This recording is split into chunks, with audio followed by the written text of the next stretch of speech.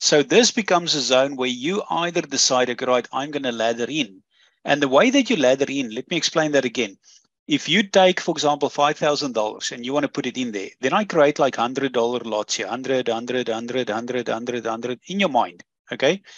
But your money is in the bank account. You're going to put 5,000 towards there. And then as the market then drops, what you do is you go and put, for example, $100 in there. Market drops further, you put another $100 in there. Now the market spikes, and you go and you put another $100 in there, another $100 as the market moves up. So as the market moves up, that's called laddering in. That's smart risk management, and you are going to be successful.